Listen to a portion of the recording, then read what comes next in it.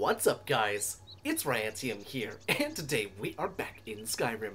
That's right, you guys, and no snap. Is it gonna be an awesome freaking day? So guys, welcome back, and happy Saturday. So today we're here in the wonderful hold of Riverwood, taking a look at your home. Yeah, the name of the home is indeed your home, which I think is kind of interesting to think about that, to have that on the map, and it just say your home. So where exactly are we? Well, we're right here next to Riverwood, right there. So your home is correctly right there. Anisa's cabin, Guardian Stones, and Ember Shard Mine are not far away.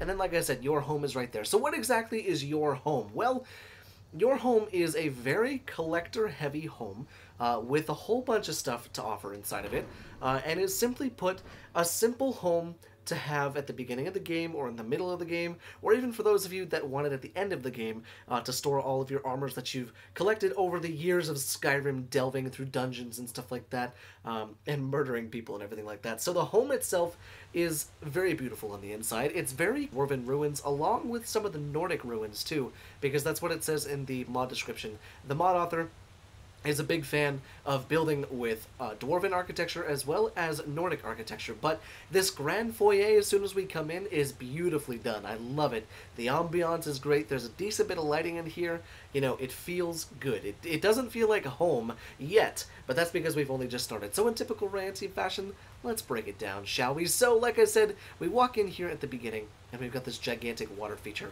Really, really well done, really, really cool, and all these really tall vaulted ceilings look, they look very, very nice.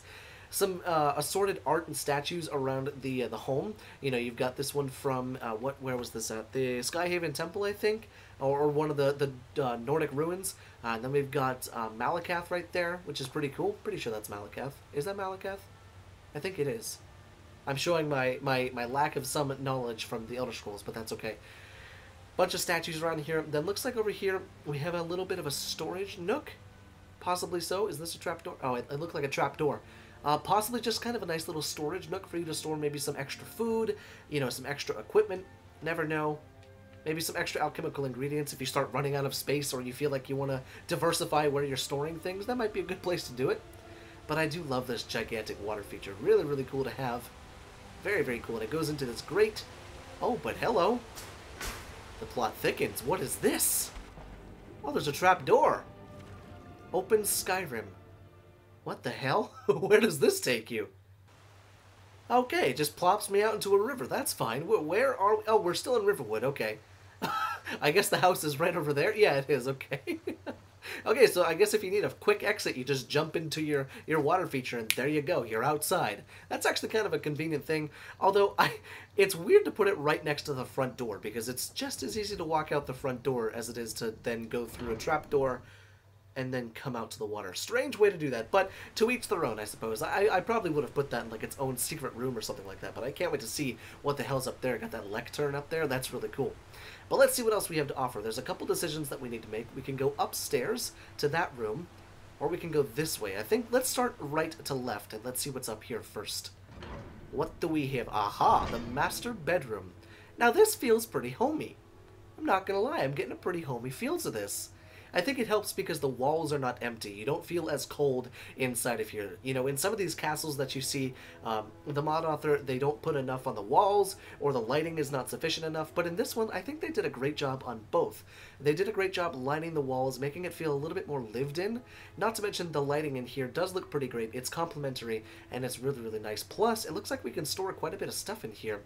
Got some little static decor over here, except it's not static. It can indeed come off, which I hate sometimes, because anytime I do that, I always feel like I'm just going to like throw everything off of there. But I guess if you don't have my control. But then we've also got some mannequins right here, as well as shield racks and weapon racks. We have ourselves a display case. Great to see. That does indeed work, unlike the Hearthfire shit. We have a loot, just in case you want to practice your loot. And then over here we've got storage for, yes indeed, the Dragon Priest masks. Great to see. Very, very nice when the mod author includes that. It's almost assumed that that's going to happen in pretty much every home you look at.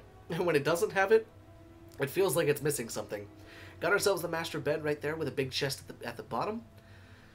And then over here, kind of a nice little reading nook. Would you look at this? Grab yourself a nice pastry, maybe a little glass of wine. Grab a book from your bookshelf, or maybe from the chest. Who knows, maybe you're storing the secret books. Maybe you got your Ogma Infinium in there. Nice little end table right here. Very, very cool. Very nice little spot right here. And once again, the wardrobe right there. And good stuff. Now let's see what else we have. We have a nice little eating nook over here. Grab yourself maybe a plate of dinner and sit by the fire with your loved one. Little snowberries right there. I'll be taking those, Tack. Thank you. But let's go ahead and continue through the home, shall we? The master bedroom, very nice start to the home. I think so far I'm really digging it so far, especially with this big trap door right here. Like I said, it was a little strange to do it right by the front door, but I guess to each their own. But now let's go through the big door, shall we? And let's see what's inside of here. If I had to guess, this is where you're going to be spending most of your time. Oh my god, hello. Holy cow, this room just keeps going. It's almost got fog, it's so big. Look at that, you can kind of see the fog at the back of the room.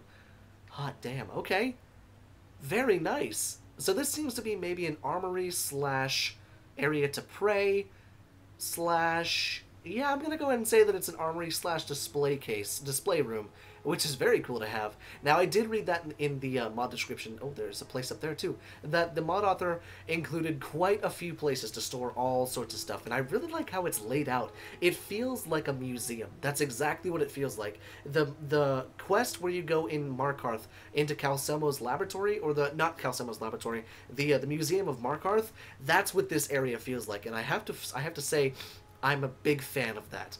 Because that area in Skyrim alone is just a vanilla place, but it brings it to this room, and it's really kind of, it gives it a nice vibe to store all of your stuff. Because I don't know if I'm like you, or you're like me, but I love to store all my weapons in the display cases. You know, the weapon racks, they're fine, but the display cases just give it so much more oomph, you know?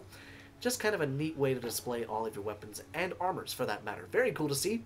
Very warm in here too. I'm digging the fact that, you know, the cold is stone on the outside, but it is pretty warm throughout here. It's nice lighting, things on the wall. It's not too cluttered, but it's also not empty, and I kind of like that. The mod author made it. You know, they made it their job, it seems, to make everything in this room the focal point. So whenever it's full, it's going to be a very cool room to be in here. But looks like we have a big dinner table over here set for probably 8 people. You could probably fit 8 butts there. And then you've got a couple chairs over here. Gigantic hearth, and I love the fireplace right here with the big dwarven pipes feeding into it. Very, very cool. Strange that it has wind blowing through here, but I know that's something mod authors do to make sure that the flags, it's not like stagnant in here. It doesn't feel like you're living in a swamp. But let's see, got ourselves the weapon plaques right here. Very cool, 3, 6, 9, 12. Very nice. Lots and lots of storage for weapons. Not to mention, I believe that's going to be a vertical storage. Let's go ahead and take out the hunting bow. I'm just curious. I want to see what this looks like. Yeah, okay, so it is a vertical one. And I do apologize if you can hear some noise in the background. Like I said in one of the past showcases, they're still doing the construction in the neighborhood over and stuff like that. So I do apologize about that. But continuing swiftly through the home, we can go ahead and come over here, and I didn't forget about that walkway up there, but I want to see what's over here first, because I have to imagine this is where your crafting and stuff is at? No, this is the kitchen. Ooh, nice and cozy back here. Still somehow, the mod author makes it so that it is warm in here, and it's very, very nice. I'm looking at the lighting on the Elgato as it plays back to me, and it looks better on the Elgato than it does in here, but I will say it looks pretty good here. Big preparation table right here to go and prepare your meats and your alchemy and stuff, because you do indeed have an alchemy lab right here. Alchemy ingredient storage right there, always great to see. Nice when the mod authors include it. Got some very nice gems right there, a couple soul gems, arcane enchanter right there, and then I imagine enchanting. Oh no, that's food storage. Okay, perfect. Oh, and hello, gigantic door back here. What do we have back here? This is a training room, and there's a person right there. Do you see that person too, or am I just seeing things? So this is maybe a training room slash storage room. Got some of these dwarven chests. Great to see inside of here. And yes, indeed, we do indeed have... Yes, indeed, we do indeed. Good one. Have a training area out here. Nice to see. And then let's come over here. Oh, hello. Got a bunch of weapons over here. And hello, gigantic golden door. Aha, this is the vault. The aforementioned vault that is in the mod description. Very cool. Although I'm a little bit sketchy having it with the one person in this house besides you. A little sketchy right there. But let's see. What's this person? Her name is Jenna, and she has Fruity Pebble Face.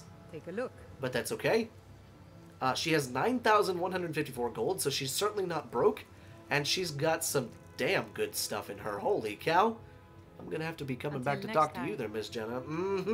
But let's see, we've got ourselves maybe like a little alcohol nook in here. Little food storage room, once again, maybe an excess storage, miscellaneous storage area right here. But I imagine, because all of this is being stored right here, this is probably the crafting area. No, it's another storage room. Oh, no, I was right. It is a crafting area. Would you look at that? The plot thickens. What goes back there, I wonder? But let's see, what else do we have over here? We have ourselves the workbench, tanning rack. We have our anvil. We have our grindstone.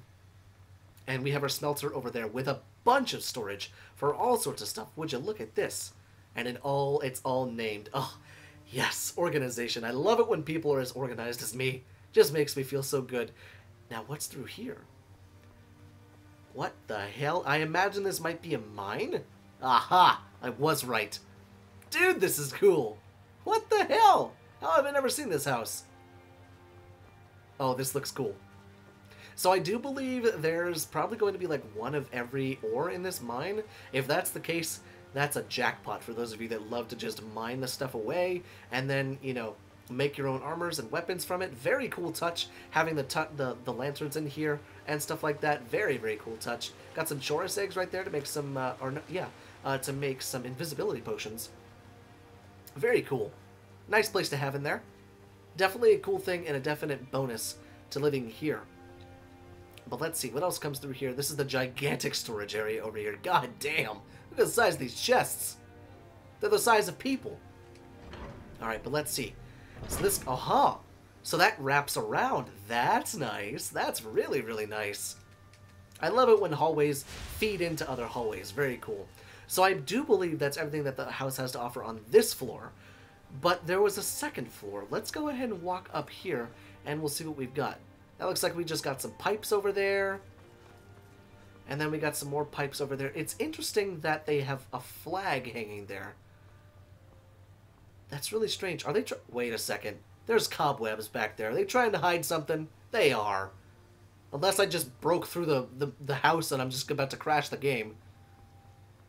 No, this is deliberate. Yeah, this is deliberate. What the hell's down here?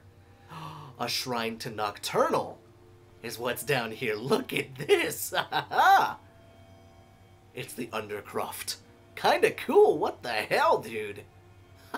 And we have a couple grow beds down here too. Very cool to see.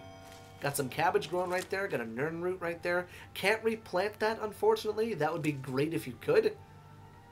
Very cool. I would have almost rather the mod author left them like blank so that you can grow your own stuff inside of them. But even still, that is kind of cool. Kind of a nice little area down there. Really, really neat. Okay, but that makes me think that in the other one that there's going to be another secret passage. This is a cool way to do it too. Because I was like, there's nothing back there. It's just pipes. But then up here, does the same thing happen? No. Okay, so it's kind of like... oh, whoa, that looks cool. It's kind of what it meant to be. It's like, yeah, there's just pipes back there. You don't need to go back there and see it. But we found the library for the Bookworms of Skyrim. Don't worry. I didn't forget about you. This is cool. Look at this. Do-do-do-do-do-do-do-do-do-do. This is so neat. What a cool reading nook. Got a nice little area up here to bring some cheese and some apples and some books and all that stuff. And then when you feel like preaching, you stand at your lectern and you preach to everybody in Skyrim. But that's pretty damn cool. So I do believe that's everything that this home has to offer, guys. And let me say this, I'm delightfully surprised at how much this home has to offer and how cool it looks, how well it flows together, and how nice it is. It's a big contender for a collector's home that I would probably use in a Let's Play if I needed more room, if Castle Shellblad did not have enough storage. But it's a nice alternative to the big castles like Castle Shellblad, but it does feel very castle-esque being inside of here. So let me know, guys, down there in the comment section. Would you use it? Did you like it? Did you hate it? Let me know down there in the comment section. And with that being said, guys, thank you so much for watching, and I will see you in the next video.